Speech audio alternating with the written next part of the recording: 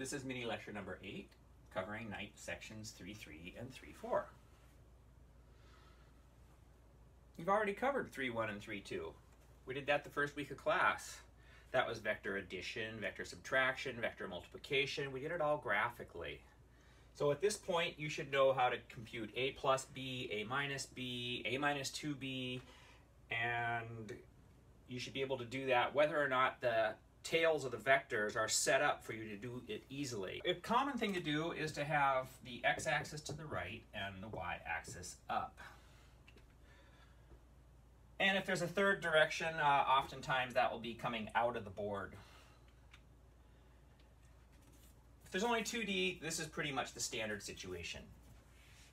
However, I have been saying quite a bit of the time that we're not just going to stick with the standard situation. The standard situation is in fact arbitrary. So we should be able to do this situation with x to the left and y up. And the whole thing rotated a little bit. Now, one thing I haven't done, though, is these axes are still at a right angle to each other. There are coordinate systems where the axes aren't even at right angles to each other, but we're not going to worry about those yet. So let's suppose you have a vector, and you want to ask about that vector's components. Well, that vector's components depend on the coordinate system that you're drawing it in. And so this vector, which seems to point up and to the right, and with the standard coordinate system would have mostly y component and a little bit of x component. In this coordinate system, it's completely different. How do we see what it has in this system? Well, we need to resolve it into a vector along this axis, some vector in that direction, and some vector in that direction. And graphically, you can see what to do here. The vector that we want to resolve this vector into is a vector that goes along the x-axis that much, and then a perpendicular vector that goes along the y-axis that much. So if we call this the vector A, we have broken A down into two vectors, a vector along x and, in addition, a vector along y. Now, if you go draw some actual units on this, let's say this was a velocity vector, then the units on this would be 1 meter per second, 2 meters per second, 3 meters per second, 4 meters per second, and then going this way, minus 1 meters per second, minus 2 meters per second, minus 3 meters per second, minus 4 meters per second. So it looks to me like this thing in its x direction, which we write like this, its x component, is equal to minus 3.5 meters per second. And the y component of this thing looks to be 2 meters per second. So we write a sub y equals 2 meters per second. Okay, so now for some tricks. Let us introduce a vector that we call the unit vector in the x direction. And this is a new term, a new definition, and we're going to need some new notation for it. So we create a vector that is 1 unit long. I can't even really draw it on this. You might say, hey, hang it off all the way there to 1 meter per second. No, I can't even draw it on this because it points that way, but it is dimensionless. So we're introducing a dimensionless unit length vector pointing in the positive x direction.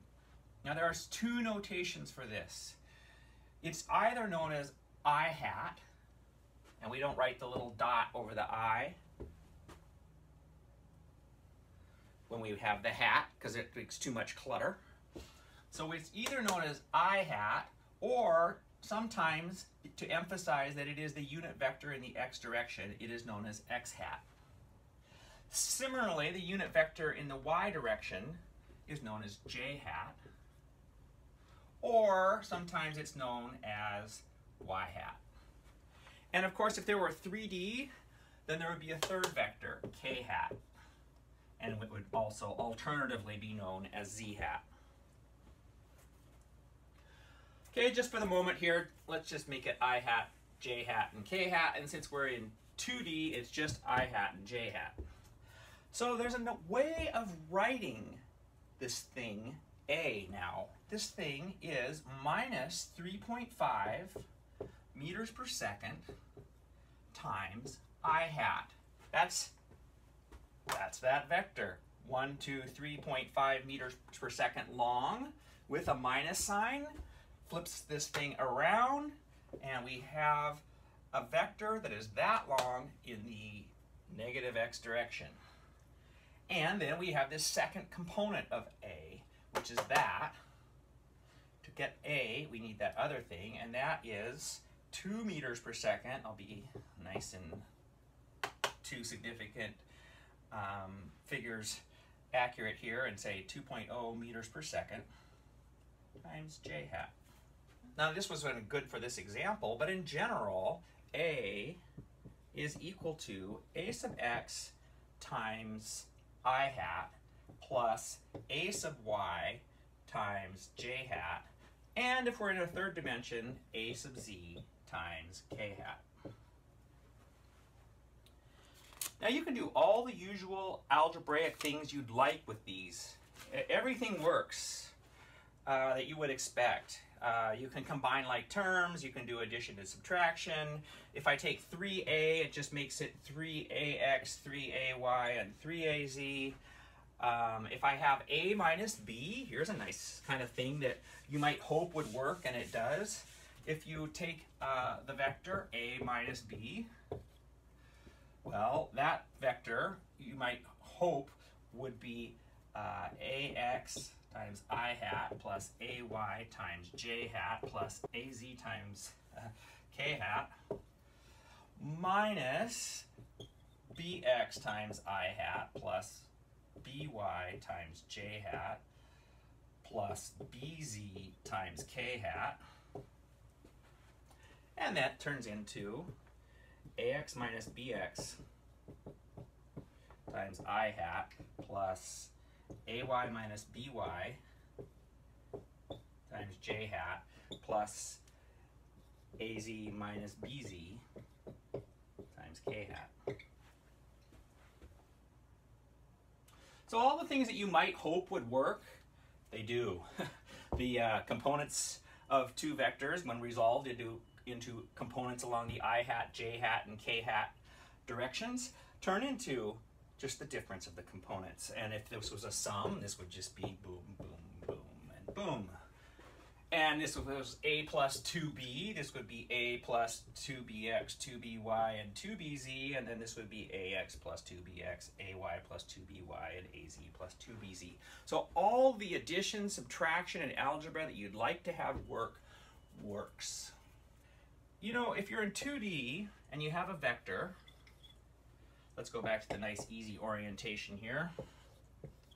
And this is some angle theta, or alternatively, that's some angle phi. Then this vector A has some length that we're going to denote like that. And that length has whatever the units that the vector A itself has. So if A is in meters per second, then the length of A is in meters per second. And lengths are never negative. Even if a vector points this direction, its length is still a positive quantity. It's that. Now, in 2 dimensions, if I resolve A into ax times I hat plus ay times j hat, then you can see there's a nice Pythagorean relationship for the length of A in terms of ax and ay. Because of this side, whether it be positive or negative, is supposed to obey this relationship. Length of A had better be the square root, and it's the positive square root, a length is always positive, of the length of this side squared plus the length of that side squared, which is ax squared plus ay squared. Now you might be wondering what happens in 3 dimensions. I'm going to draw 2D with x going across, but the positive y direction going deep into the board, okay? So this is supposed to represent x in the positive direction, and then this perspective view here is supposed to represent y going deep into the board, and negative y direction is coming out of the board at you. For third direction, I'm starting to try to draw a three-dimensional coordinate system. The third direction, z, will be up. So let's suppose you have a vector that is a vector b, which is equal to bx times I hat plus by times j hat plus bk bz times k hat. Okay, well, let's just look at the first part of this vector, okay? That's b is equal to bx times I hat plus by times j hat. So you go out here until you get to b sub x.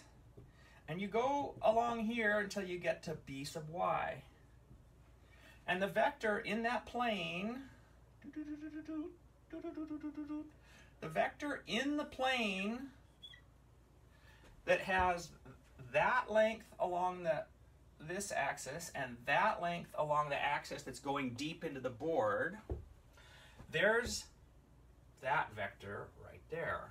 And we know the length of that vector right there, because that's just good old Pythagorean theorem. If this side has length bx and this side has length by, then the length of that vector there is, just for a moment here, I'll call it little b.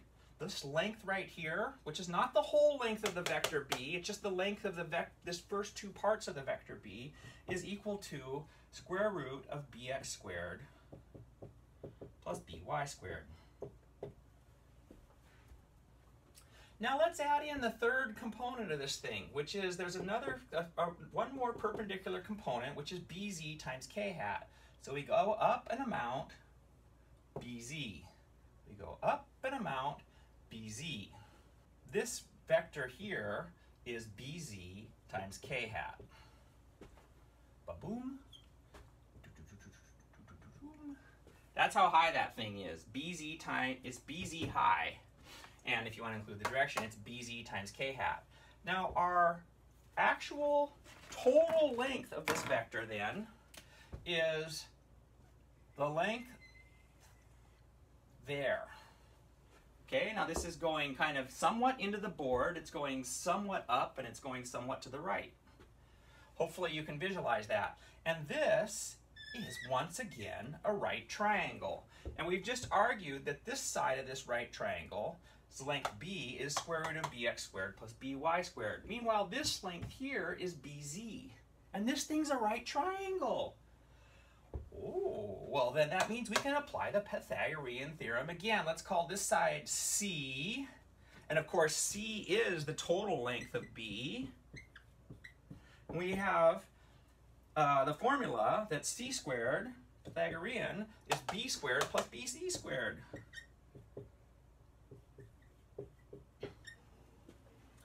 Okay, so you put those two together, take the square root of both sides of this, and you have that the length of b is the square root of little b squared plus bz squared. Whoa, ho, ho, ho. Almost done here. Let's put those two things together. If I take this formula for b here and I put it into there, you see where I have b squared there, little b squared right there? I need to square the right-hand side, which of course is bx squared plus by squared.